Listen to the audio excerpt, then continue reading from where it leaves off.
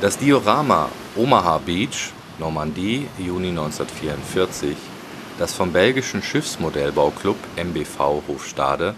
mit einem echten Wasserbecken erstellt wurde, zeigt den Strand Omaha Beach nach der militärischen Eroberung durch US-Truppen und deren Logistik des Nachschubs im Zweiten Weltkrieg.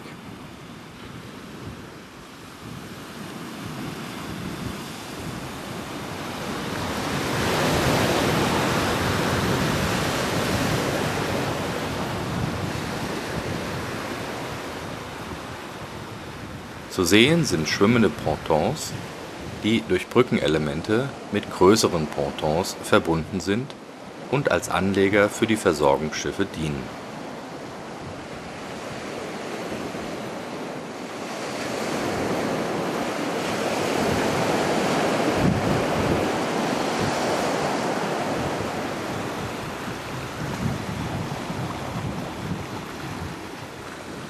Ferner sind auf der Vorderseite des Dioramas, das ungefähr eine Breite von 5 Metern und eine Tiefe von knapp 3 Metern hat,